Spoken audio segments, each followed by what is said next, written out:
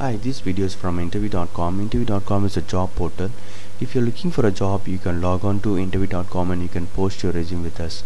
In this video, I'm going to talk about very important Java interview question. What is a transient variable in Java?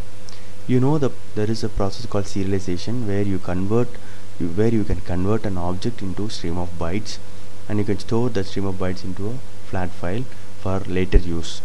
In that process, if you want to skip for any attribute, the serialization process, you can mark it as transient. That means whenever you create an object with these three attributes and store it in a flat file, the attribute that is marked as transient will not be involved in this serialization process.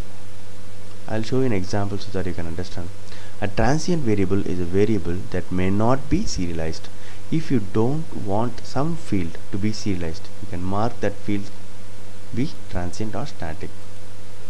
Let's run this program so that you can understand. So I'm going to serialize it. So I'm going to create an object. I'm going to set this value. See, this is very important. Total employees 100. So I'm going to write these three attributes in this object in a flat file. Since this total employees is marked as transient, this 100 will not be stored in the flat file. That's what we need. We want to skip the process of serialization for this particular employee and total employee, because that's why I am marked as transient. So transient means it will not be involved. Let's see serialize and deserialize. So serialization is done. So I'm going to deserialize now. I'm going to read. Deserialization means from the flat file I'm going to read the state of that object. I'm going to convert that file. I have read from the file and I'm going to read. Can you see here? This is 1 2 3 4 coming properly for the employee number, and employee name Johnny is coming properly. For this total employees, I'm expecting 0, because if it is coming as 100, we are storing the data.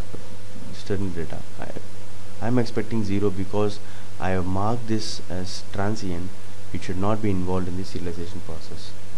So 0. So that means transient is working properly. So whenever you make an attribute as transient and it is involved in the serialization process, a particular attribute will not be involved in the serialization process, whereas other attribute will be involved in the serialization process. So if you don't want some field to be serialized, you can mark the field as transient or static.